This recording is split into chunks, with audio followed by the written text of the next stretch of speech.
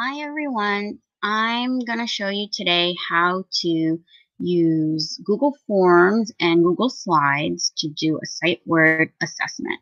So the first thing that you're going to want to do is go to your email document and you're going to want to open up the slides of the sight word. Now I already saved them as a bookmark so that they're easy to access. So I'm going to open that up.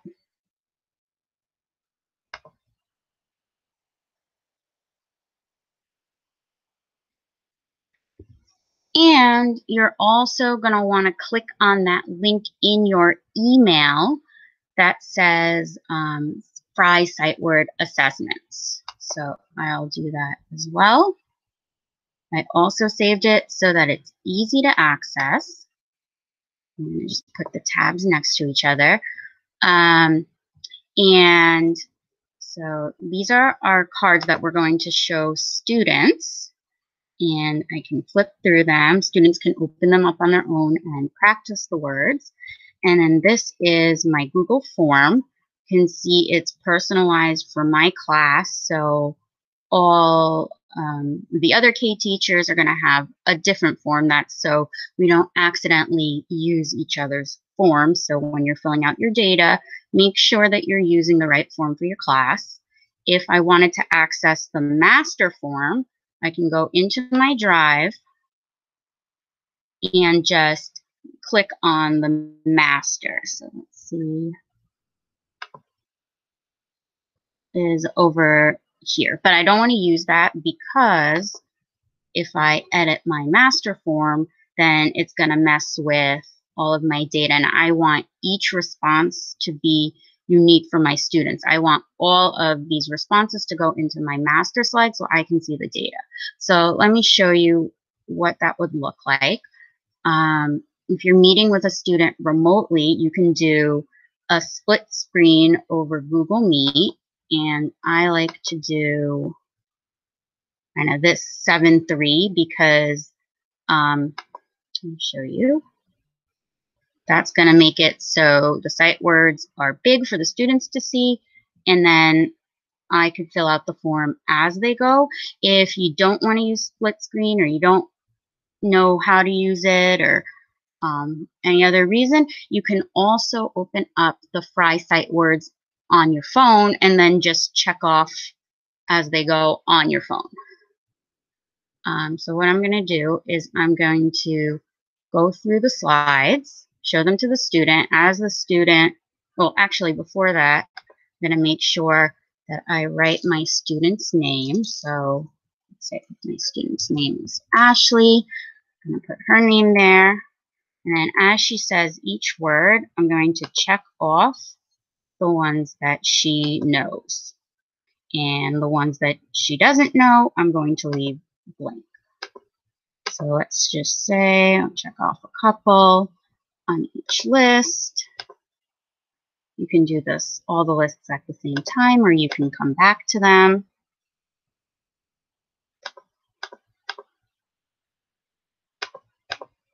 So once she goes through all the slides, she finished, I'm going to scroll down to the bottom and I'm going to hit submit.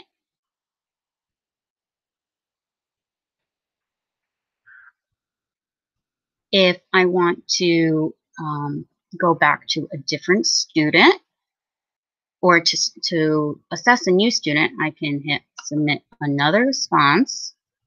Then I type in the next student's name. So my next student is Paul, and I'm going to do the same thing. Scroll down to the bottom and hit submit.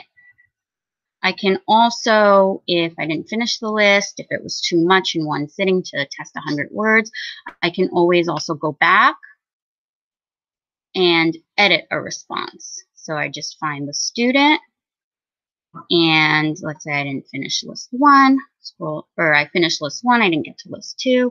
Now I can go where I left off and continue with list 2. Hit submit. that's that.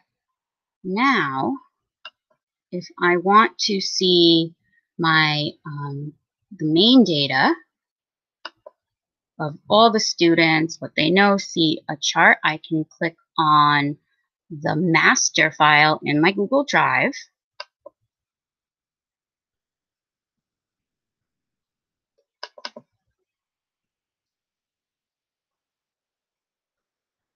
And as you can see, this one looks a little bit different. And that's because I can edit it. And then I can click on responses. That's going to show all the students that you've tested. And you can see I already did a couple of tests before. So now I have these charts which show all the data. So I can see that, okay, all of my 4 students or everyone in my class knows the sight word the, they know the sight word of. I don't need to be reviewing those anymore. As I scroll down, I can take a look at the words that the students are missing. So 25% know the word to. So that's how I'm going to focus on which words to give out for each week, which words I don't need to work on. And the more student responses that you have, the more data you're going to have. I can also look at each student's data individually. So let's say I wanted to look at Ashley's. I'm going to scroll through. I'm going to find Ashley's name, and then I can see which words she knew and which words she missed. And that's how you use Google Forms to inform instruction.